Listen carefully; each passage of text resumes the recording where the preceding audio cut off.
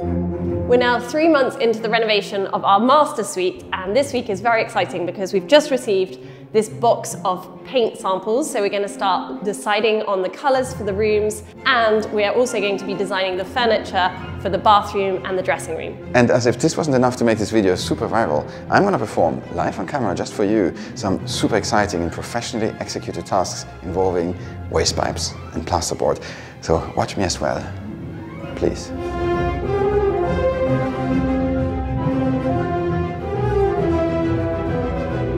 I'm not gonna lie, I've been trying to motivate myself to get in here all day, and it is now about 1:30. But the reason is, it's absolutely freezing in here. It's -1 degrees outside today, and it's not that much warmer in here because we don't really have the heating on. But I really need to get going because I need to measure up this wall here for building our built-in wardrobe. First off, I need a measuring tool.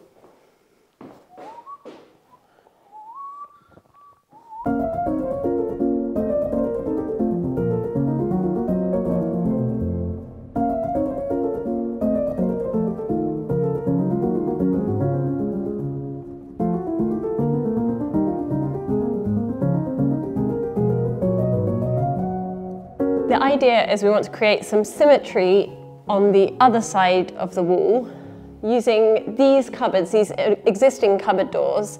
So we're going to try to reference those and have the same sort of design that's on these ones as on the new ones. And these cupboards here, I think we're going, as they're very narrow, they're only, how wide? Yeah, it's only like 38 centimeters wide. I think for those drawers there, those cupboards there, I think could be ideal for perhaps shoes, bags, that sort of thing. Do you think that I should mirror the same cupboards on the other side, or should I just create new cupboards which are a little bit lower doors so that I can have more access to the higher cupboards? So many decisions, it's like crazy. We've got to think about the tiles, we've got to think about the bathroom fixtures and finishings, the flooring, the paint colours. Yeah, I'm a bit overwhelmed at the moment.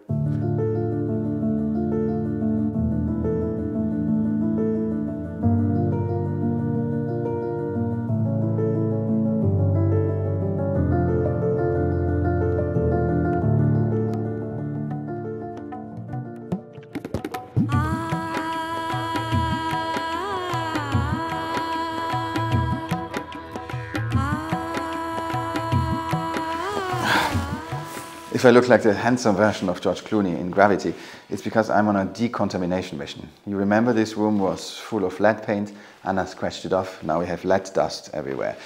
This is not good for our health, and I volunteered to clean up the mess. Why is it me? Why not Anna? I hear you asking. Well, it's because I'm an excellent husband. Anyways, I'm gonna clean this room as good as I can, and then I can call the dog back and the kids. Yes, that's where they sleep when we have guests, or when we are fed up with the permanent questions about the universe and the meaning of life.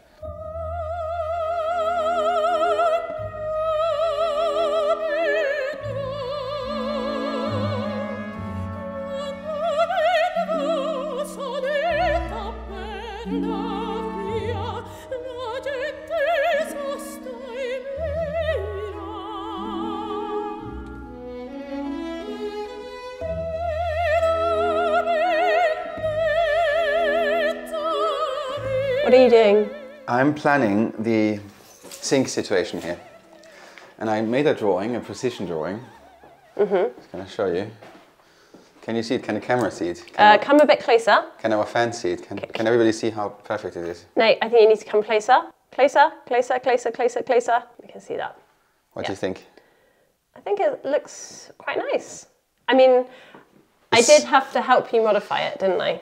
Yeah, we don't need to talk about that. I did the drawing, doesn't matter how we got there. With my help. Because this is just a free drawing, yeah. freestyle drawing. Yeah. I need to now add measurements, proper measurements.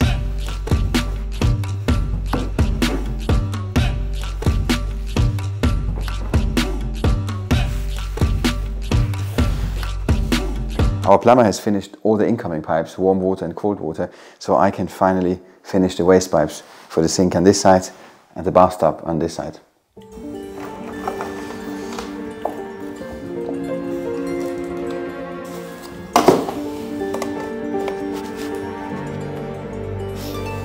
Isn't that a thing of beauty? Looks a bit like the devil.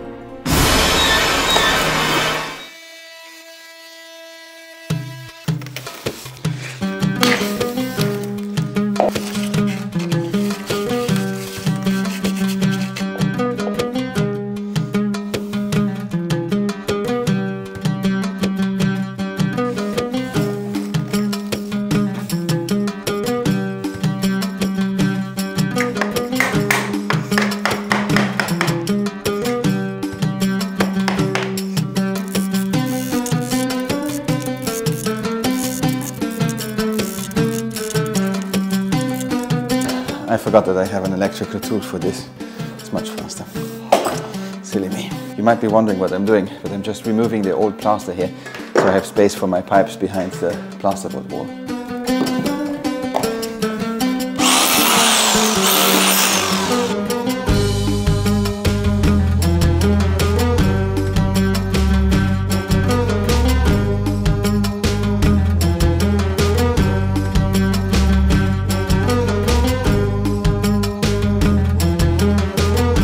Like always, things at the Chateau take longer than expected. It took me half a day to just put this pipe in place. As you can see, I had to remove the frame because it was too close to the wall, so the pipe was a little bit squeezed. Now I have to do this side and probably have to remove this as well.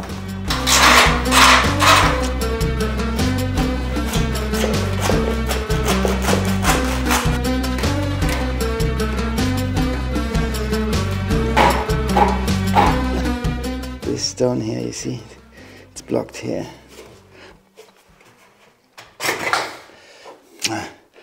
But if I take the whole stone out, I take a bit of the wall out. I don't want to do that either.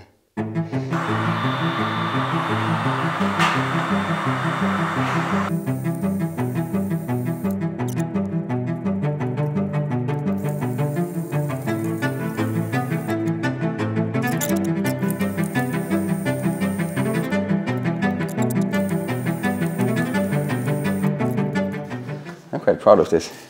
I mean, they call me Waste Pipe Philip for a reason.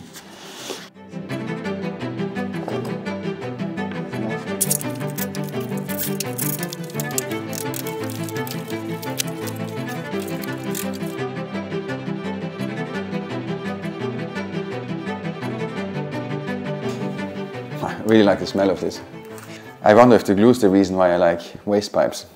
Sometimes I sit down, smell a bit, watch a film on TV, smell again, and then Anna joins in with the kids and we smell all together and share. It's important to do nice things with the family. I'm just joking. Anna never joins in.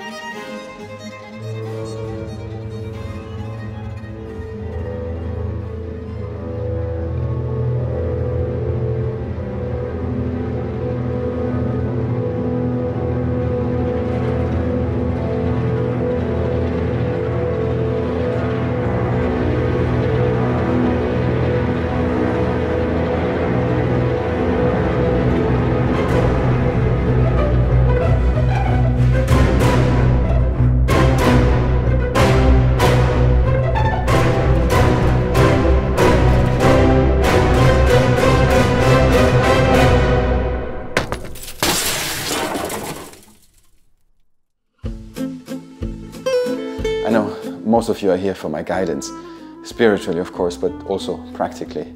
And a lot of you followers, or as I like to call you, disciples, will ask, Philip, how can we trust you if there is suffering in this house, if there are cracks in the plasterboard? And my answer has to be, fear not, for I might not provide you with the key to plasterboard perfection, but I will lead you to truth and redemption when it comes to your homepage, with the help of Squarespace, an all-in-one platform to build a stunning online presence, which also happens to be this week's ad. You really don't need to have any programming skills or even particular computer skills to create a web page with Squarespace. You simply choose from their vast catalog of templates, and then you add your text and images and you're done. It's a perfect solution if you want to build a web shop for your e-commerce business, or if you need to share some work with your clients using customizable galleries. If you want, you can even buy a domain from Squarespace, which keeps everything in one place, plus there's no hidden cost with them. So if you would like to create or rebuild your own web page, head over to squarespace.com for a free trial. And when you're ready to launch, head over to squarespace.com/howtorenovate for 10% off your first purchase of a website or domain. I just received a package with all of my testers to start trying out paint colors. When you're looking for paint colors for a room, you get like this really tiny, small piece of color on your color card. So it's really hard to decide on colors. So what I always do is I take my testers and I paint them onto an A3 size like this. And then it's much easier when you're looking on a wall, you can sort of place it like this, and you can tape it up on the wall, you can try it on different walls, you can leave them up on the wall, and then you can have a look at them at different times of day.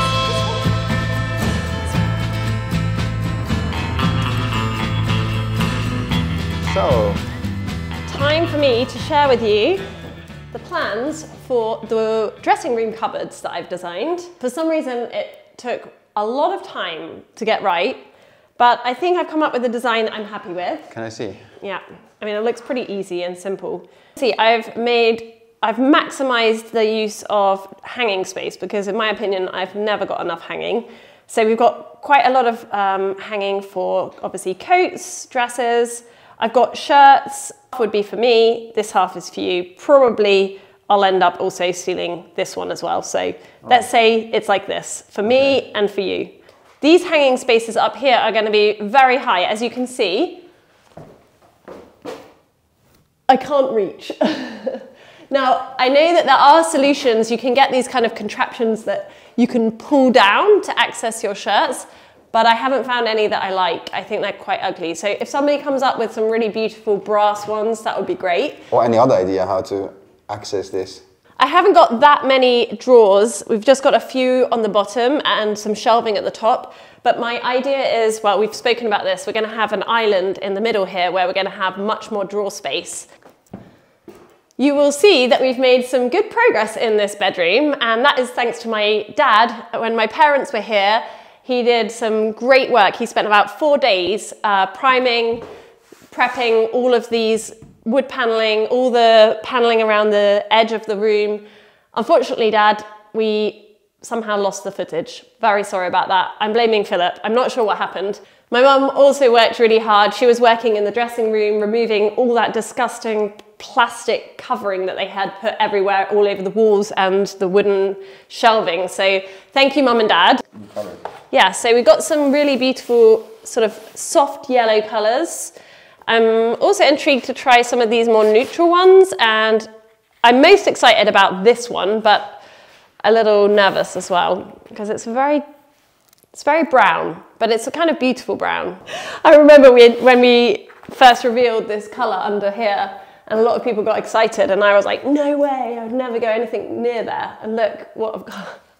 Well, it has a bit red. This is more of an aubergine, and this is more browny, but to be honest, I'm not feeling this chocolate colour, this ganache. I think it's a little bit too brown for me.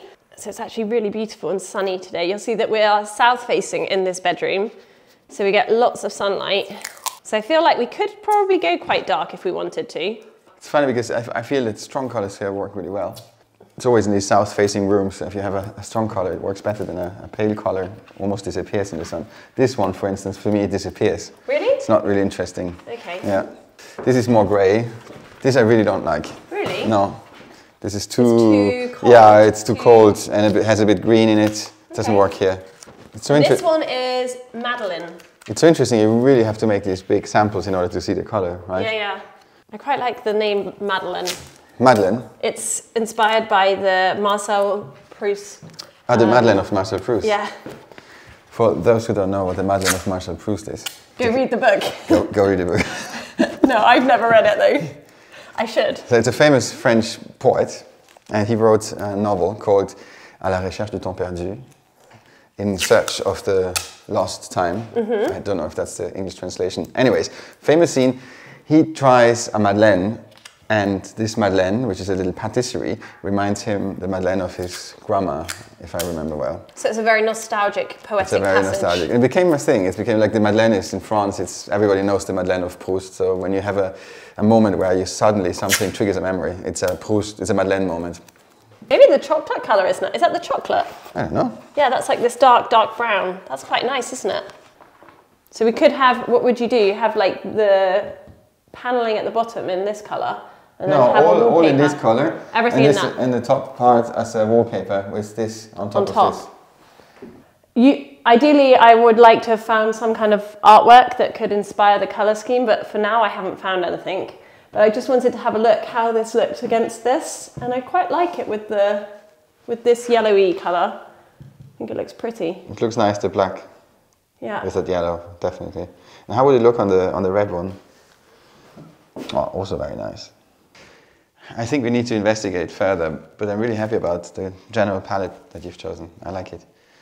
What do you guys think? Should we go for this tone or for something in yellow? For this room, I'm talking about this room. I think that could look really, really nice. This is an old sample Harley green. It's a little bit dirty, but I think it works really beautifully with the yellows, or equally with the... Let's not call it brown. We're going to call it muscovado. Muscovado? What That's does the that mean? name of it. It's like a sugar. Oh. Let's see in the bathroom how the blue would look like. Might be a little bit too dark. In here, I think it's a little bit too dark. It becomes almost black in here, doesn't it? Yeah, but I like it. Hello. What's this? What do you mean? Oh, because I used, I found this old piece of plasterboard. I didn't want to waste it, so it had the right size. I used it. I saved us some money. Don't look at me like that. We're not going to make a final decision today, I think, but I feel like we're onto a good start. I would be really interested to hear what you guys think, and now I'm going to continue doing a bit more sampling, maybe try out one of my prints on top of these colours to see how that could look.